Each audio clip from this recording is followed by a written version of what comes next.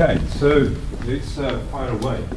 I think first of all, Megan, just quickly, if you can introduce yourself, what you do and stuff, because we know Charles and Ryan and so forth, so cool. appreciate that. Thanks, Jacques. Jacques put me on the panel this morning, so I haven't heard much. But so I, at the moment, wear two hats. So I, training in evolutionary biology, actually went into data science in 2012, so quite a long time ago. Started a company called MIIA. We've done a lot of really cool machine learning type solutions for banks, insurance companies. We work across the continent. And I'm wearing another hat here today, and I'd like to kind of talk about it a little bit. But from what we've seen in like data science and working as consultants mostly across the continent is that there's this kind of view that Africans don't have the skills to solve the problems. And there's still a view that you need to bring in consultants from Europe and America and that to do this kind of work, like this machine learning work. And over the years, we've we're in contact with all these amazing AI machine learning communities across the continent, and so we decided to take some of our profits and create a new startup, and it's called Zindi, and it's a competition platform for AI-led machine learning problems.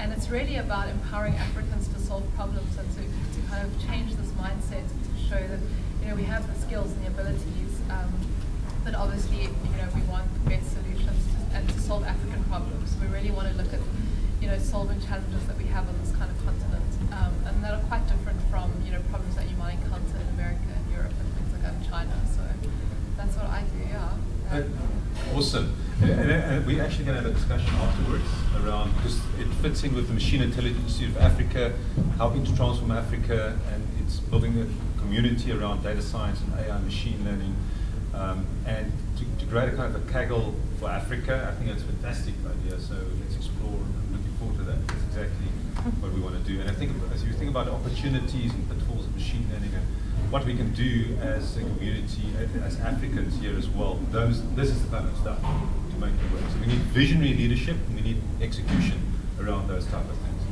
Okay, so I think we had some really thoughtful discussions, Ryan, you as well, and Charles. And I like about that because you need to look at the big picture, where things are going as well. So, and think about the future of work as well. So maybe let's just talk about that a little bit. I want to get into other things as well. And I also want to say, let's open it up to, if you feel you want to ask something, please do. Just raise your hand and we'll address those questions as well. So we keep it very interactive. We want to get the most out of this.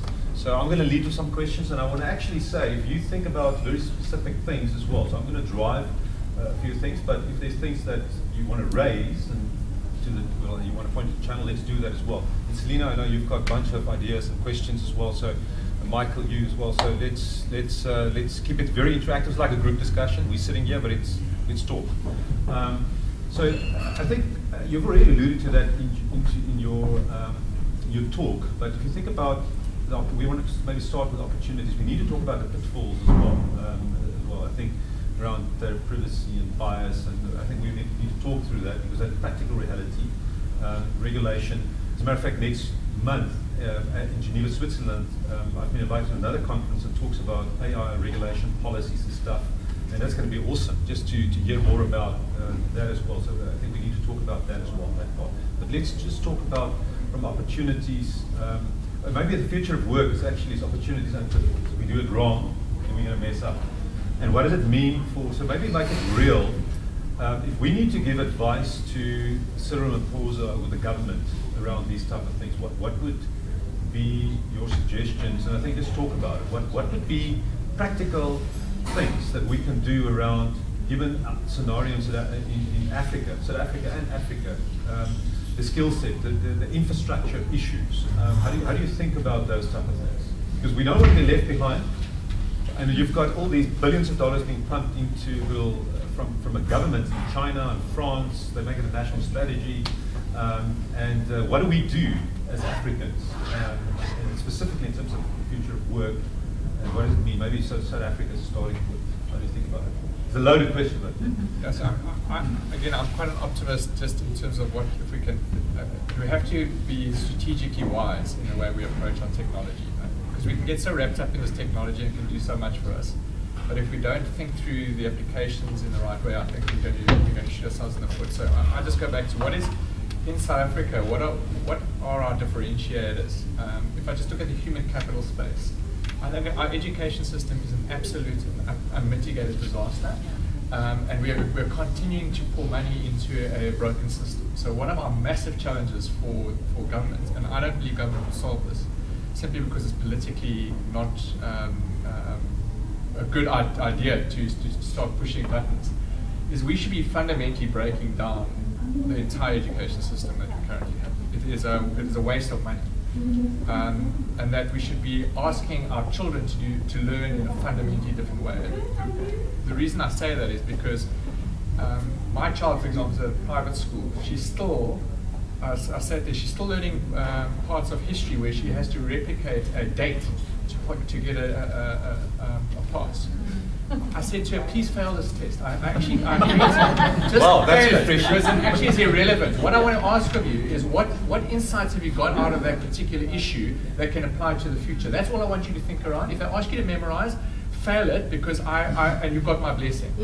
The challenge is that's the one. You know? Now I look downstream and you've got teachers who live on paternalism. They breed off paternalism. So they want to control the message, they want to control the children, and actually, if we carry on with this model, we are having people that have had 12 years of investing in a coding mechanism that puts them at risk. So for me, just to start off with, we have to fundamentally rethink our human coding and social coding systems and unlock people. So we have to turn it on its head. If we can do that bravely, I believe we could transform this country very quickly. Yeah.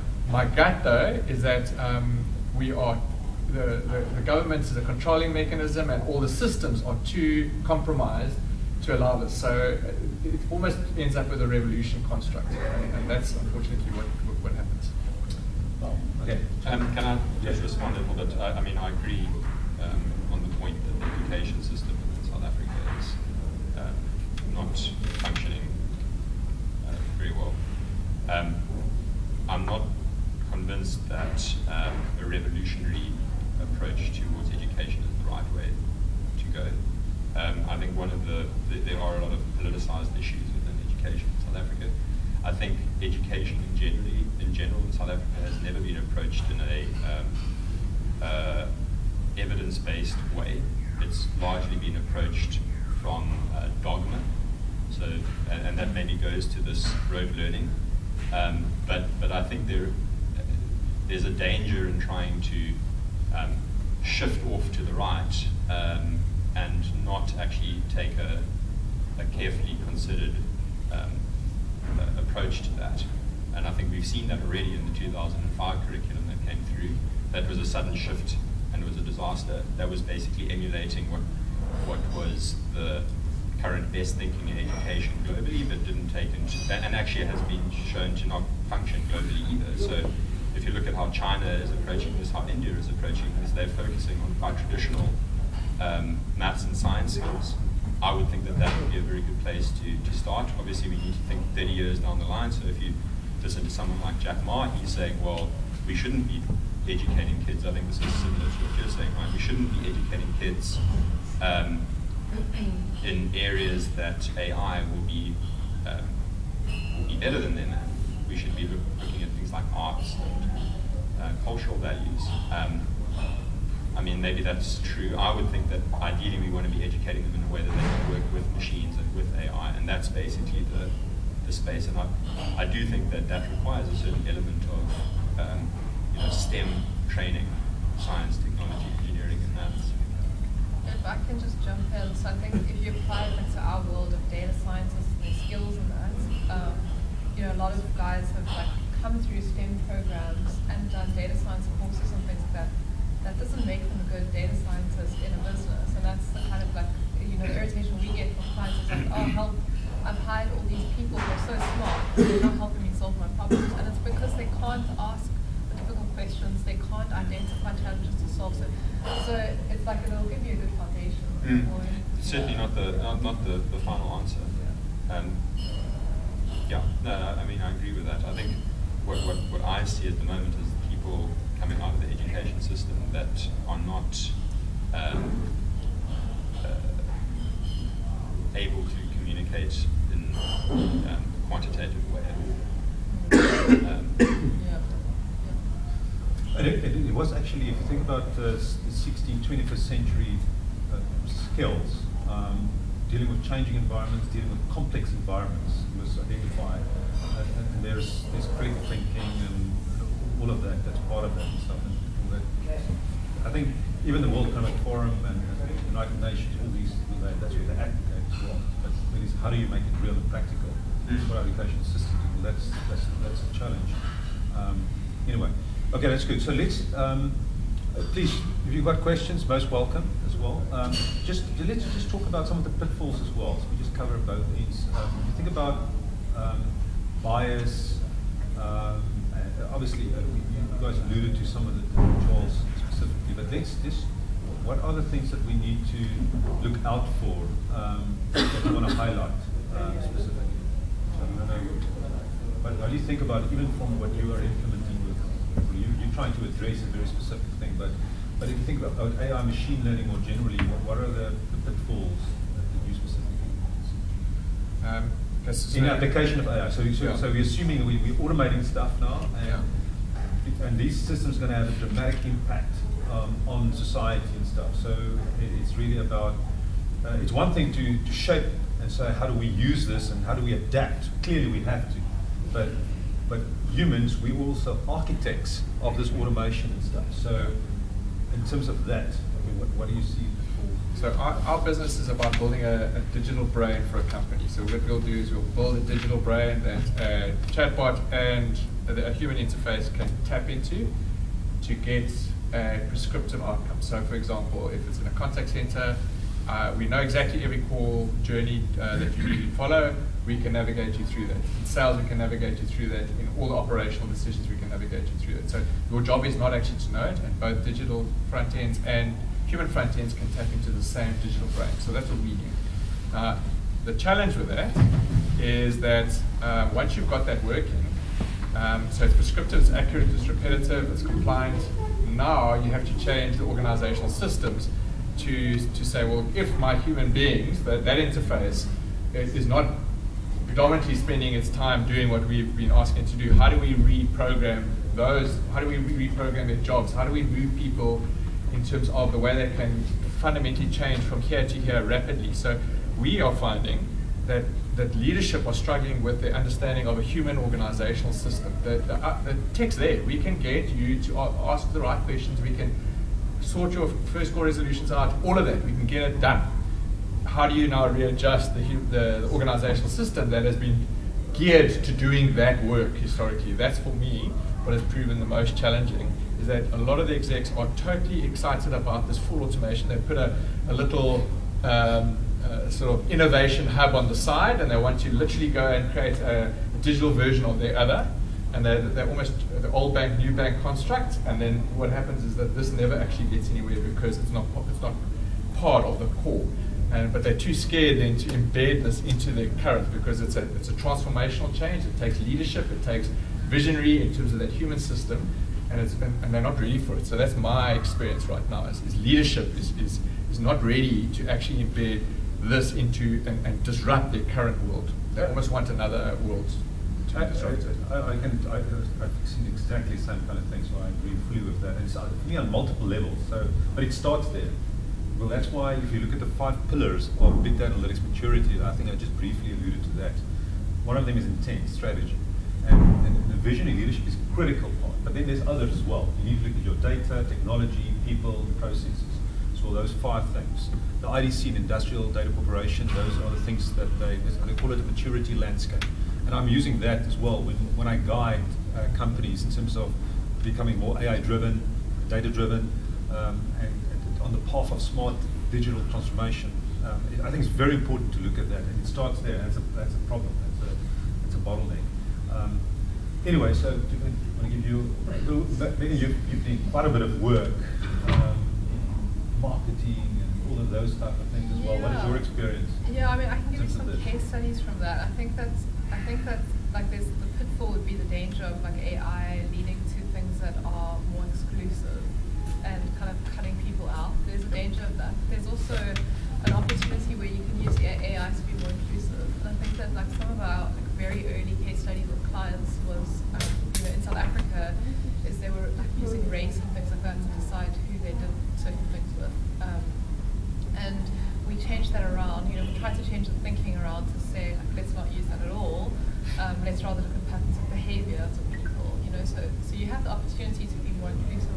yeah, so my work is more like customers and things like that, but I think it's, as the person creating those models, like you really have to be, you have to ask those kinds of ethical questions. You've got to say, what is the outcome of this?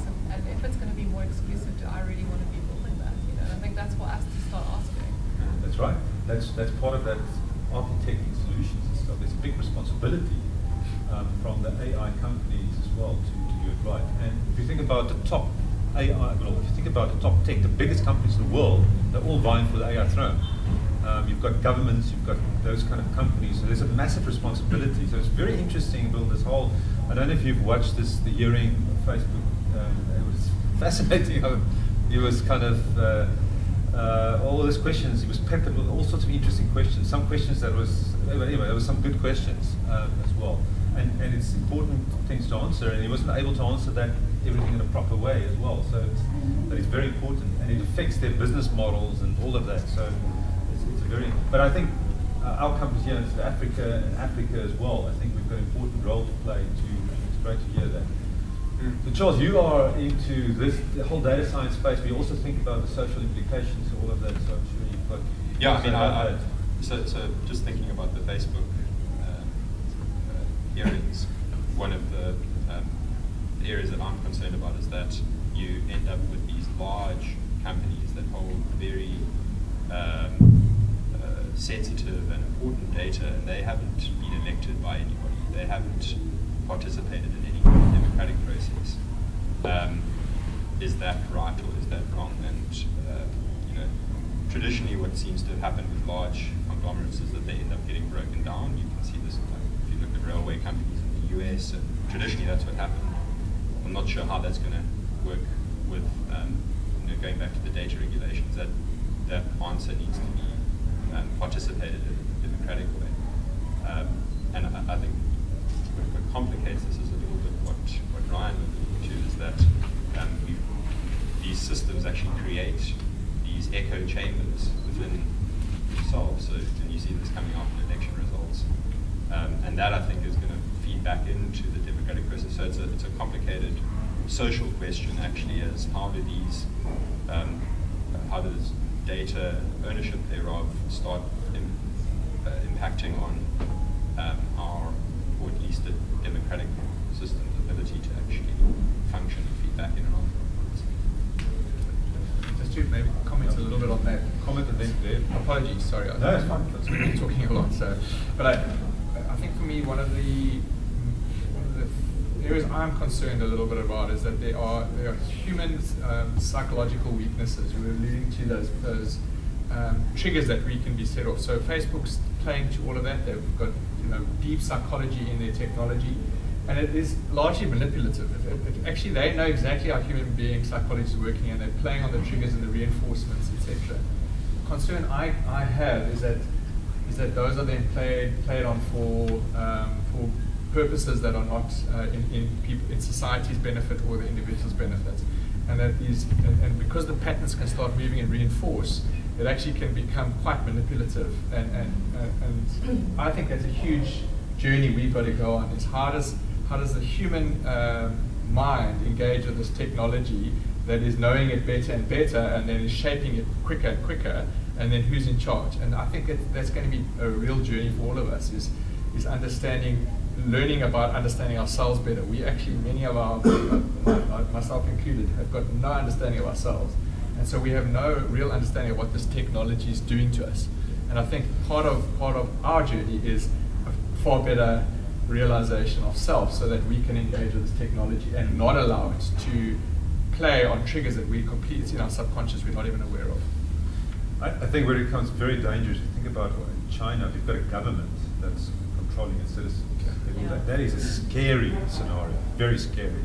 That's for me not part of a better future. So I'm very scared. And I think it was quite interesting if you listen to the US Congress, the AI hearings, that the partnership on partnership on AI there. OpenAI was represented. There was a bunch of others as well. And they were raising these kind of concerns, because in the US that's completely different to the values and things that are there as well. So you want to shape, and obviously the US has got such an important role, leadership role in terms of this. So they've got currently the biggest companies in the world, the biggest AI AI companies as well. And they can help shape a better future, set the agenda. So, but there's a big concern that the technologies will be misused. And obviously, we can still talk about other things like weaponized AI and regulation. We're going to talk about regulation, we're going to talk about privacy and stuff like that. But I want to give that gentleman a quick question. Maybe introduce yourself as well. Yes. Yes, sure. Stephen Hall. I'm a technologist, so I'm interested in coming this subject from that viewpoint. But my question, I suppose, follows on from the discussion about Facebook and control of data and that sort of thing. And being somebody who's kind of hands-on with technology, a concern which I have, particularly thinking about us sitting here in South Africa and so on, is the fact that there are these large, huge global players who are, if you like, moved down one layer below the Facebook and the data, who actually control the infrastructure. I'm talking about the Googles, the Amazons, the Microsofts, and so on, who are building these massive clouds and deploying AI tools and components and so on.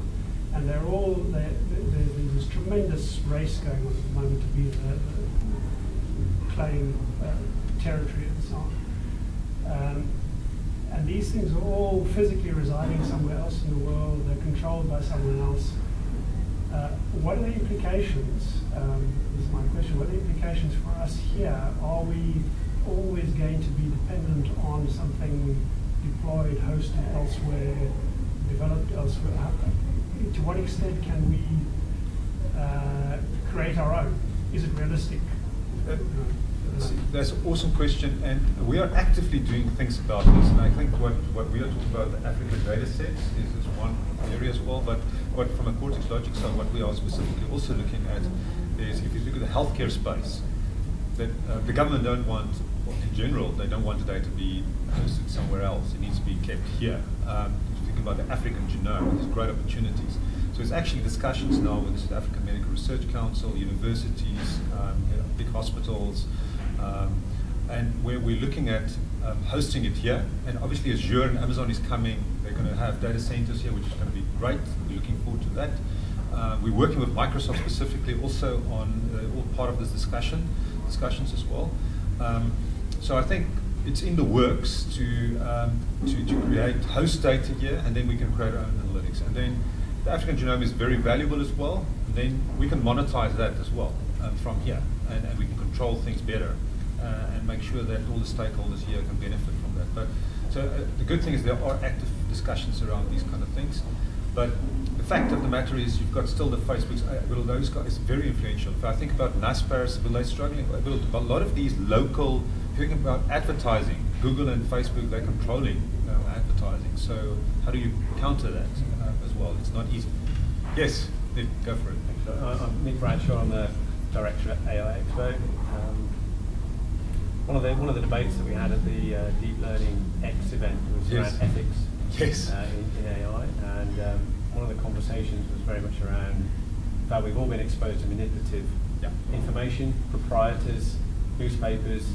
I spent 7 months in the UK last year, and the country's turned into this polarised group of people who are conflagrating history because of the manipulation around Brexit, and now they've all voted to get out of Europe because of it. So I think it was a post in LinkedIn the other week where maybe we can turn this technology around, where rather than being a human editor that's deciding what we read, what we see on the television, that we have an authentication, a blockchain of information where a source is known, it's proven, it's there, it's traceable, and therefore the news that we get is real. Yep. And then it's not fake anymore. So a blockchain, television-driven channel, or radio channel, or whatever it is, so that what you hear is real. Yep. And I think that question around infrastructure, maybe the editors of what we sort of hear and see are no longer newspapers, and they're going to be the people owning the infrastructure because they can decide on what goes in and what comes out. So how do you do that? And I think the blockchain, I think you mentioned earlier on, AI doesn't sit on its own. You've got blockchain, IoT, data source, smart technologies. The whole thing comes together. But if we can authenticate the information and then it's there for everyone to see, so who's your source? That of course the newspapers say, we can't tell you that. But now I can go and see who that source is, and it's there, and okay, their name might be redacted because of protection and safety, but at least you know that that's where that information's come from. So I think, I don't know, just something to throw back, because it's quite a big debate. No, that's awesome. Yes. So, what does the panel think about, even if you could identify what's true, the fact that people don't care? So, Trump has proven liar. Yeah. Don't care. It's unbelievable. Okay, so let's tackle that. I think there's a few things that I also wanted to talk about. So I want to give opportunities to the panel to respond to that. So let's just talk about traceability, truth, fake. How do we counter that, and what do we do with that? So let's talk about that. I want to also talk about data privacy as well. Yeah, so let's cover that. So what do you guys think? So I can probably comment on it. And the rest I won't hear from what you're saying. But I think for me, it's just an illustration of the stress the societies are under, and that we've passed our ability to cope with this level of change. So we are just becoming very, we're driving our decision making absolutely on on our low brain models. We really are not thinking at all as society, and it's I think we're at quite a risk level in terms of the ability to move opinions quite quickly. I think my gut is that over the next couple of decades, we hopefully will see an emergence of a greater consciousness in society, where we will actually start being forced to ask systemic questions. We're going to see the implications of a decision I made and the ripple effects. And I think my hope for the human species in an optimistic space is that we actually do start engaging far more in terms of the consciousness, simply through the consequences of us operating currently at these stress levels. My gut, though, is over the next period we are going to see more of it.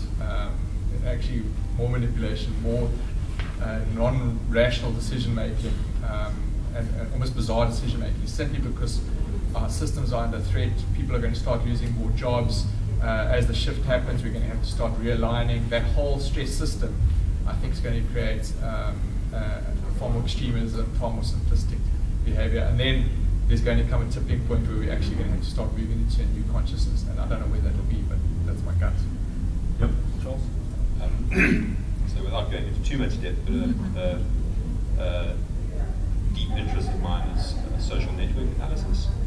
And one of the things that you see is that as you create a more connected network, you end up increasing this thing called homophily, which is basically birds of a feather flock together. And that's exactly what you see on Facebook at the moment. And you create these echo chambers, and it doesn't really matter then in that echo chamber whether there is truth or not. And that's as a consequence of creating this interconnectedness. And it's something that needs to be thought about quite carefully. And that is the evolution of that they've done these studies in many places, looking at home ownership, what happens racially within a specific area, and what tends to happen is that things evolve towards a segregated environment, unfortunately.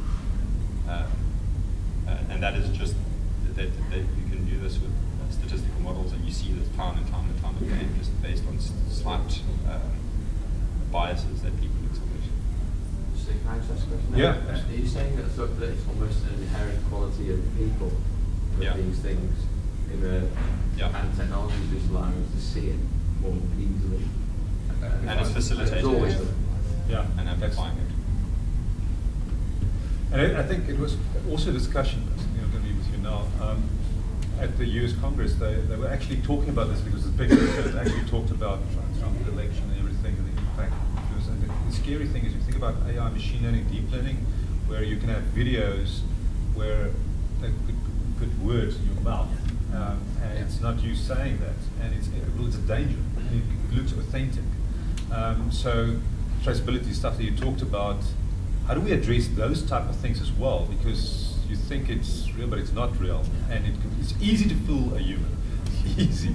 So so we've got so many big problems to crack in terms of that. But anyway, yeah, Selena, then. Yeah, I mean, this is kind of so I'm Selena, I work with Megan at Ixio and helping with the competition platform that she mentioned. The flip side of this, I mean, talking about you know, the way AI is going to disrupt our lives and the way we get information, all of these things. I mean, I think part of the story is also that this is still in reality affecting only a certain segment of the population, particularly in South Africa or Africa more broadly. And I mean, AI runs on data, and I'm wondering what the panel thinks about how far are we to the point where an average person is actually their life is actually disrupted by AI, and this push for AI, is there a chance that if we let it go the way it wants to go, will it actually create a bigger gap where only certain people who have data-rich lives, who lead data-rich lives, are actually benefiting from AI? That's a good question. No, go. There's a good case study in China of that. So with Alipay and their credit scoring, but yeah, it's basically exclusionary. I mean, it really, really is. And I think, and it's also right. You know, your credit score is also linked to who you're friends with and things like that. So it's just a quick case study, but it's very, very worrying. And I think that as you know, the people creating a lot of the tech, we need to start really thinking of like, what are the applications and what are we actually getting involved in when we do this. I agree, and just to expand on that and to answer, I think the question that you asked in the beginning, I can recommend this white paper that they've written in India, which looks at a lot of these complexities and tries to balance the benefits that you can get from AI with the costs, both at the individual level and at the country level, and at all of these things. So it's well worth reading through that. I think you could probably find please it. share. I'll try and find it. If you share, well, what I will do is via the Machine Intelligence Africa website, I'll share the presentations. I think you've got a presentation as well. If you want to, but we can share these kind of links so you can get it. There was a question there, and then Michael. Yes. Introduce yourself. Andy. Andy. Yeah.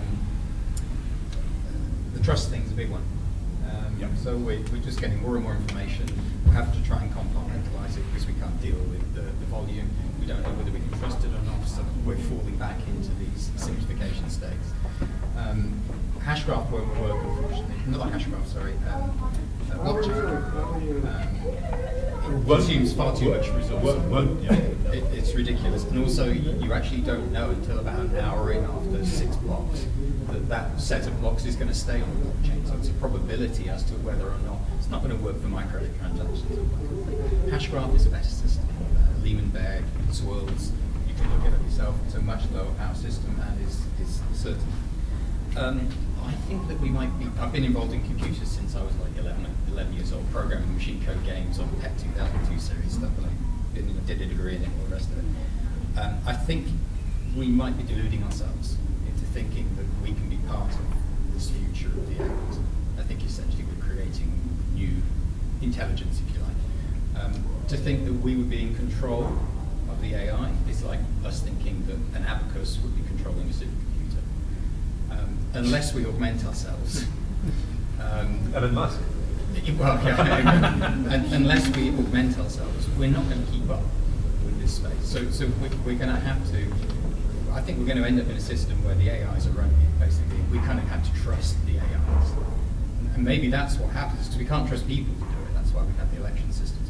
So maybe we're going to move to a system where we trust the AIs to look after us, as long as they're not at war as well, and trying to fight each other. But why would the AIs keep us around?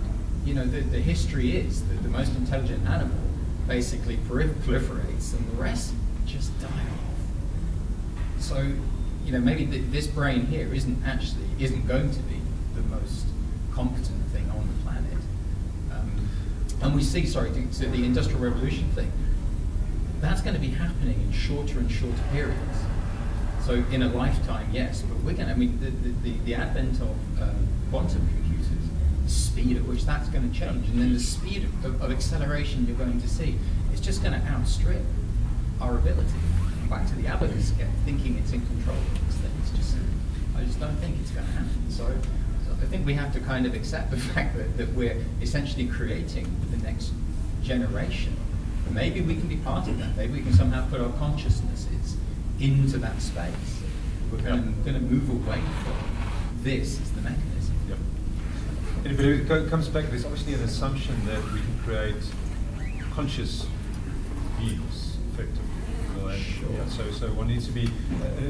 You can still have. We already have super intelligence around us in a very narrow way. Yeah.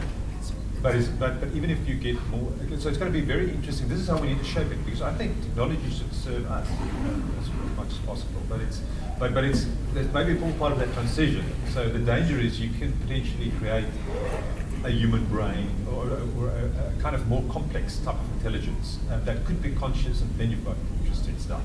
All the stuff that you said is relevant. Because the level of employment of intelligence that you're going to need for it to be employable is just rising.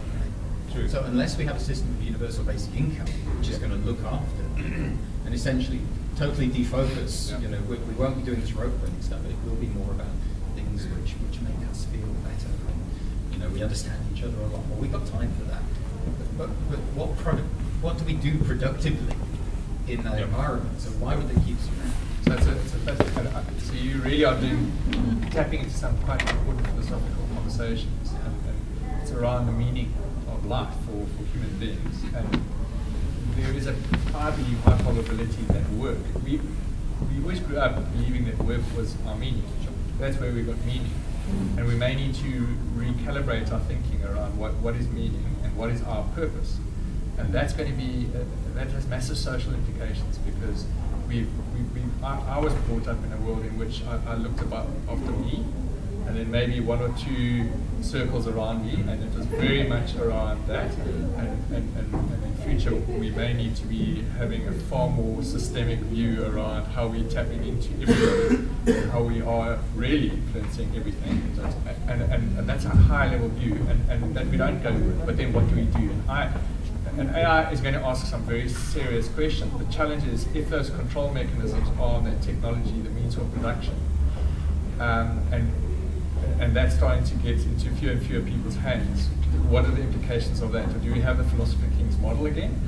Or how do we handle this new emerging? And the challenge is moving quite quickly, and I'm not necessarily sure that we are able to socially adjust quick enough without, as I was saying, that traumatic transition, which often creates the break and then the move. And I don't know if this is an incremental possibility. I think there's going to be a break, and there could be a significant something that happens linked to a war, linked to something that's going to fundamentally break systems, and something else has to emerge.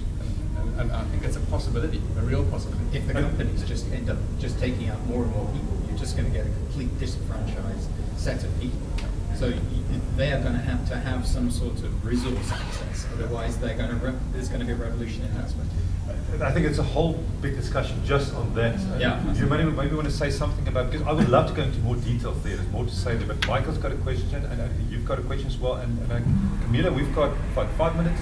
Because you want to, do you have a little bit more? Excuse myself. No, that's fine. Please carry. Okay, good. So it's fine. But the coffee is ready. There's I've made fresh coffee and tea, and there's a few muffins left. Okay, awesome. Okay, good. Thanks, Camilla. Okay, so let's quickly. That's Michael first.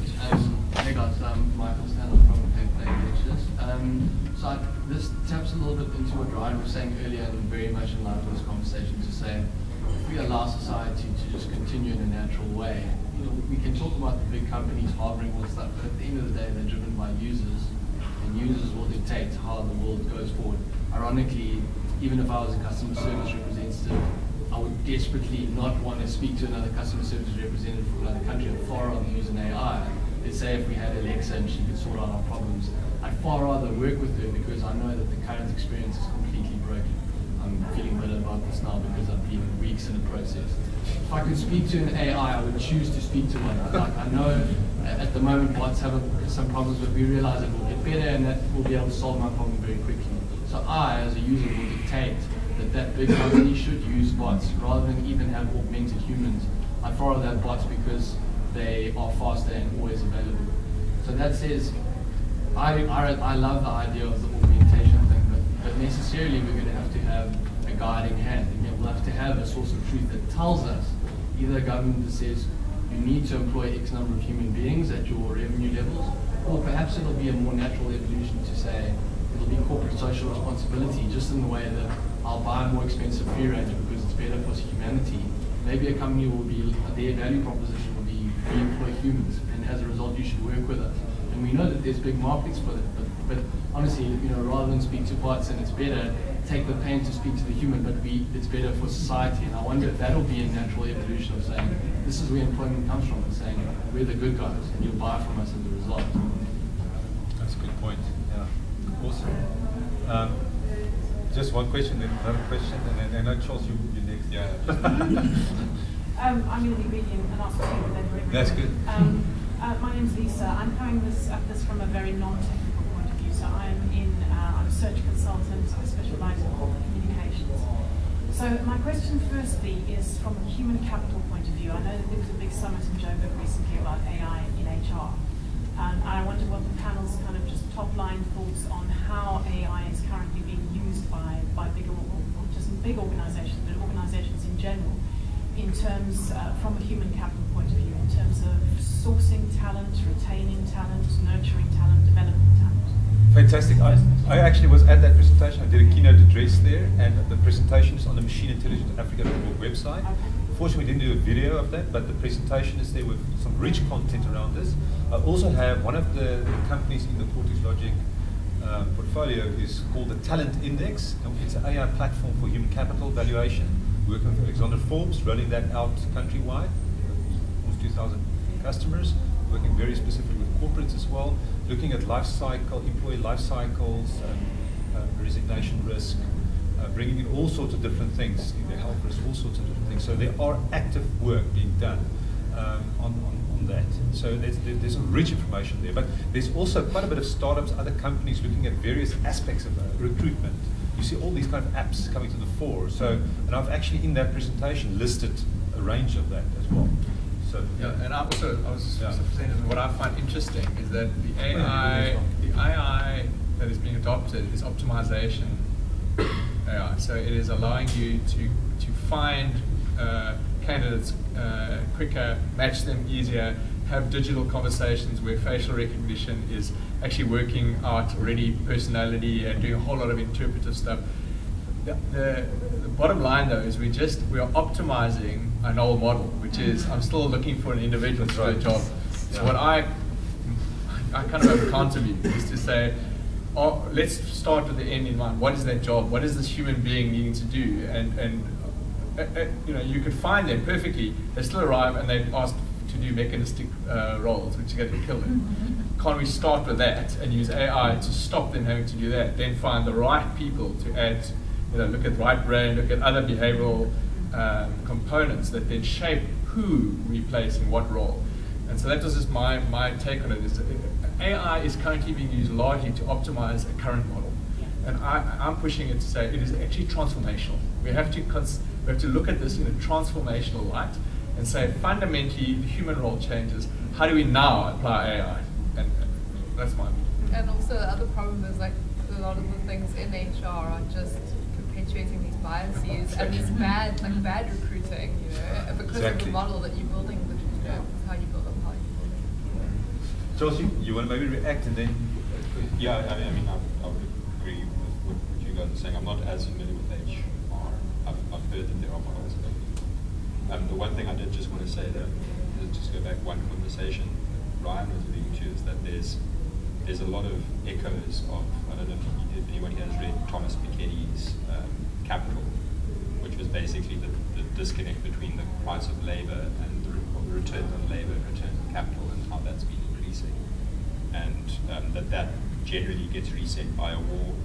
And the Second World War was the last one that reset that, and that was basically the reason for a fairly wealthy sort of 60s and 70s generation as compared to now, where there's much more strain on labor income.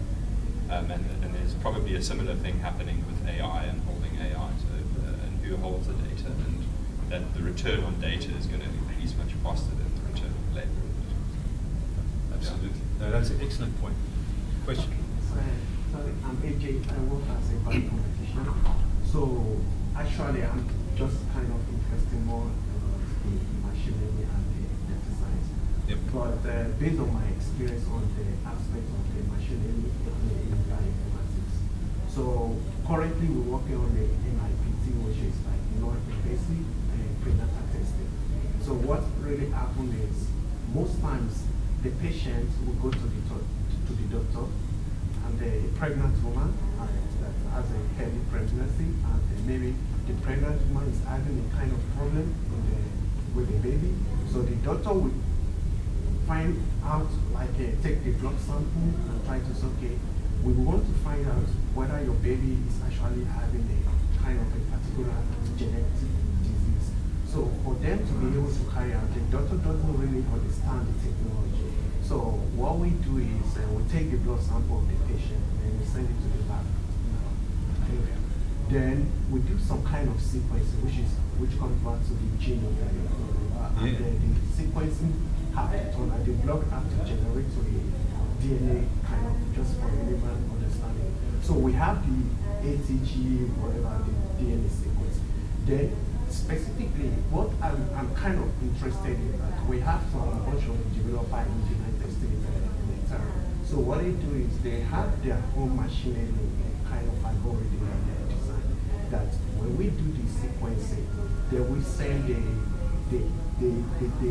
sample that we do the sequencing, we send it on the cloud. Then we now use that to test for the Down syndrome or monosomic kind of a disease on that kind of a baby. Then the result will come back and say, okay, whether it's positive or it's negative. So now, my worry was that this patient doesn't really know about the technology. The doctor doesn't really know the technology. They will base our judgment based on the results on whether it's positive, which is high risk, or it's low risk, which is negative. Then when we give back the result to NASA, which is the pathology, then they make a judgment and give the result back to the doctor. But at the end, the question is just still goes back to the data we generate. We have the data sitting here in South Africa, but also we upload, each day we upload not less than 14 gig of data every day to the cloud. Now, that comes back to me that how we actually, the policy in terms of like, how we maintain the data. In other words, because I do ask the question that, okay, when we send this data to the cloud, how we kind of like, in terms of marketing, are you not using our data to market this thing?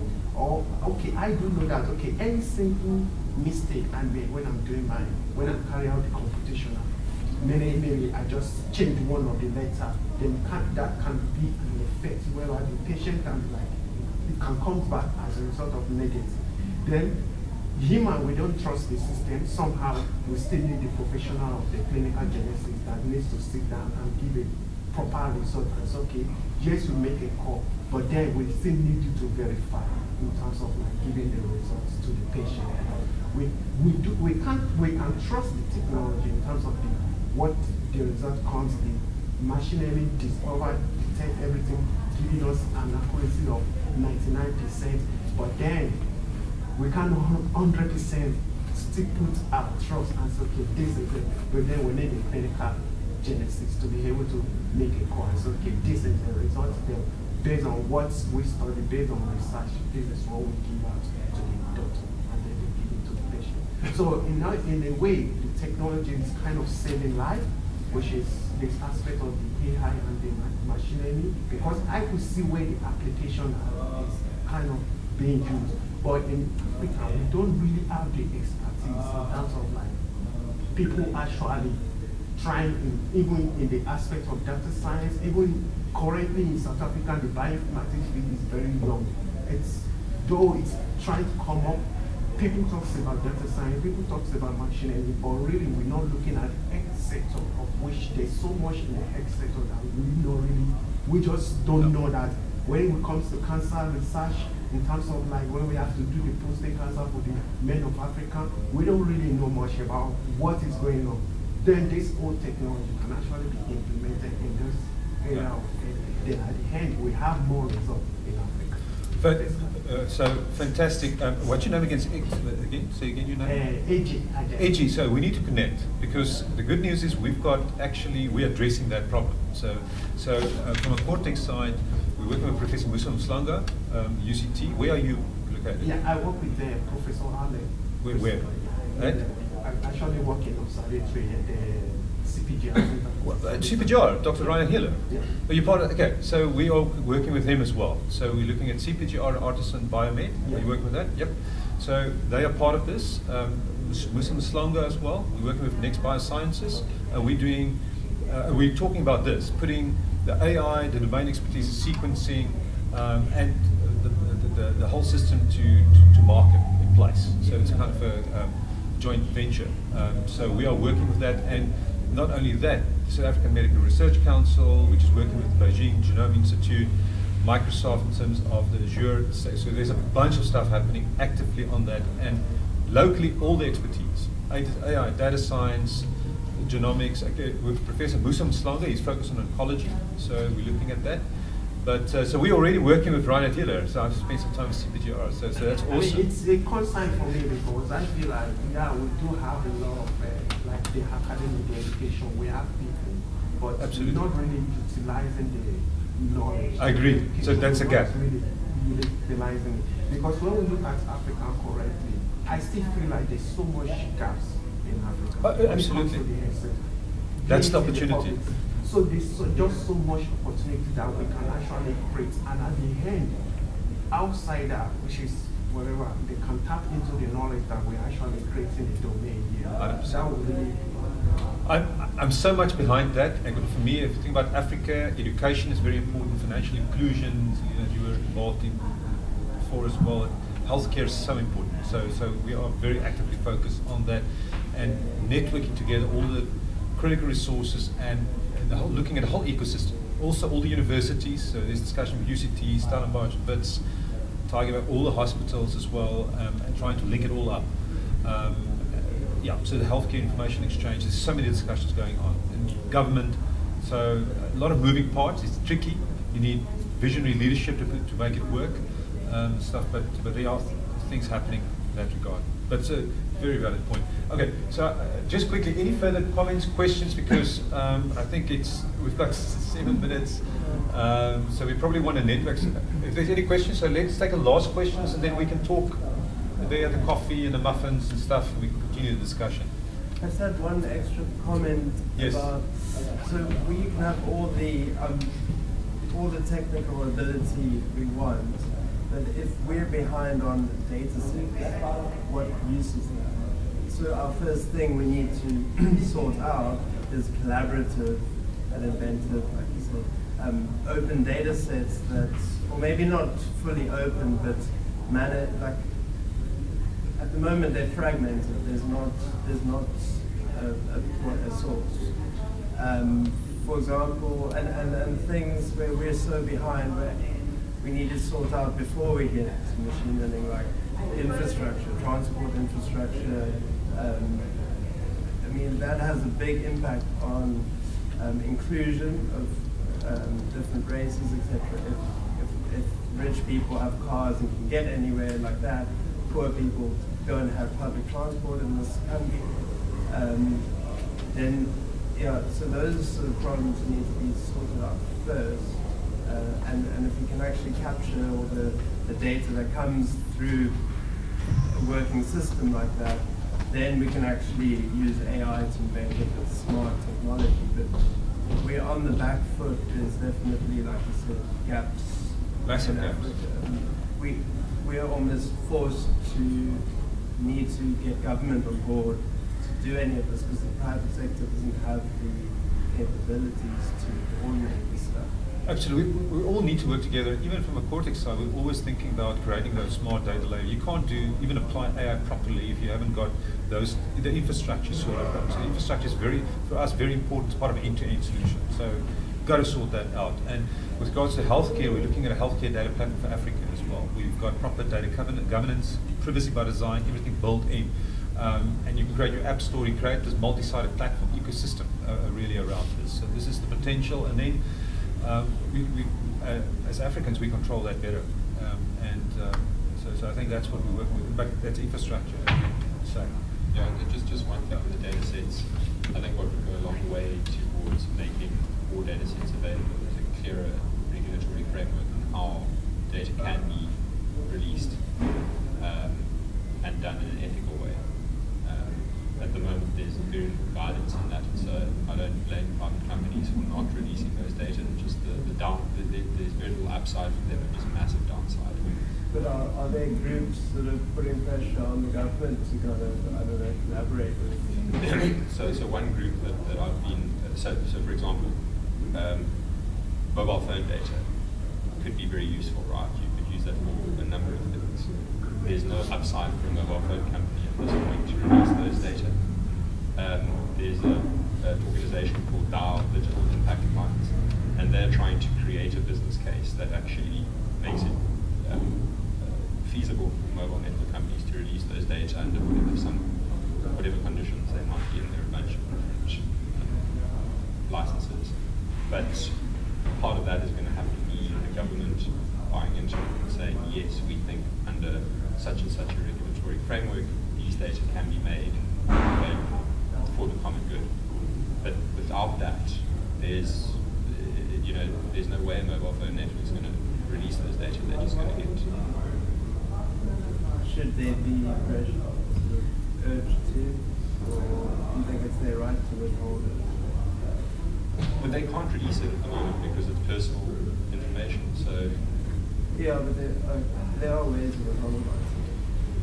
So those are not. So you have to. So there was an orange data set that was released in Senegal, and there were a number of concerns raised about. Those were anonymized data. There were a number of concerns raised by people about the fact that you could actually identify people. For example, in a small village, there might only be like 5 people that have a cell phone.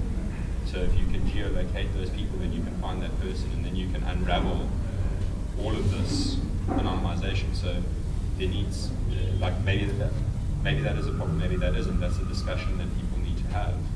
But without that discussion, the mobile phone company, which is the one I'm using as an example, is never going to release those data because they're just going to get nailed. If I can jump in, we've actually just built a data science program with the African Leadership University in Mauritius.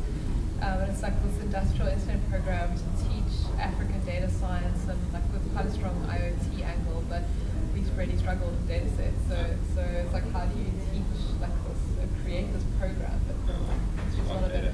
I mean, some of it, we called it data masking. So we basically taken these overseas data sets and created African problems around them for case studies and things like that. But really health data, and we wanted a lot of different industries, and it was extremely difficult. I mean, it was the biggest challenge was data, not even creating the coding. I mean, that's the problem, because I also imagine you're finding a disease.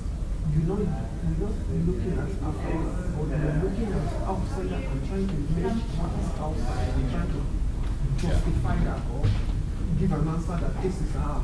I mean, it doesn't make sense. No, I agree with you. If I'm from other Africa, from Nigeria, I should be able to have my own genome sequence in such a way that when I'm finding my disease, I should be able to look at my own data. Absolutely. And then make an inference from them, not outside and say, okay, because I'm black, let's look at Black America. Yeah, where's all the Nigerians and Black Americans? No, I'm with you there, 100%. So hopefully we're going to address that. But that's the opportunities that we've got here. And we need to move quickly because it's... anyway, I think... I just wanted to conclude, but there's another question. Yes, now so go for it. Say again? Yes, Tesla. I'm here actually to learn about the impact of AI on cybersecurity. Oh yes, very important area. And we should talk afterwards as well. Yeah. Something that I've had great ideas here, and it's mind blowing. But you can just touch on areas like using machine learning, to model network behaviors, and perhaps improve threat detection. If you can just think around that. That's such important. It was a big topic at the US Congress. They talked about obviously cybersecurity is massive. We talk about war and stuff, but really that's a big area of that one needs. Where there's a big application for AI. So we are also working with PwC on cybersecurity, vulnerability management, service type of solutions and stuff, and that's a huge area. And you need to combat things. It's also some of the biggest pitfalls, the areas of concern, and that one we need to look at. cyber, if you think about data privacy, but you've got cyber security, you've got very smart systems that can just hack into your system, create havoc, you can crash systems. So it's such an important area that needs to be addressed. Big, massive, but so we've got a work cut out. So I don't know if you've got comments. I see there's a question at the back. Any comments on that? Oh yeah, I think let's take it to coffee. Go. Let's take it to coffee. One question, coffee, because it's 12 o'clock. I want to know, is the PwC stuff just in the research phase, or is the actual? No, they're providing currently manual services to companies and stuff around vulnerability management as a service, and so it's still in discussions. So yeah, so we haven't implemented anything yet. And the work we do with Fords? Alexander Ford. Yeah, we've got a system, an actual system that's working and everything, and evolving that.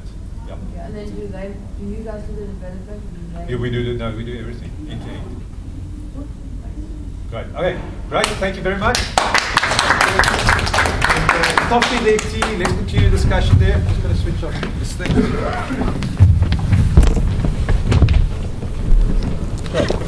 Yes, man.